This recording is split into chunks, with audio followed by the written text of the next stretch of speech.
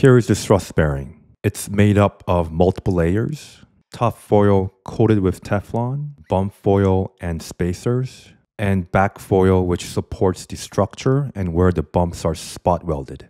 As always, CAD models and detailed drawings are available in the description. Foil bearings are typically designed to rotate in one direction to maintain the wedge effect required for stable operation. As shown in this model, the radial bearing includes an arrow indicating the intended direction of shaft rotation. When mounting the bearing on the opposite end of the shaft, the geometry must be mirrored.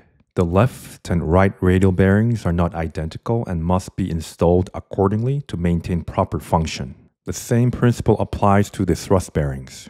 The left and right thrust bearing assemblies are mirror image of each other to ensure correct wedge formation and effective load support in a single rotational direction. So how do they actually work?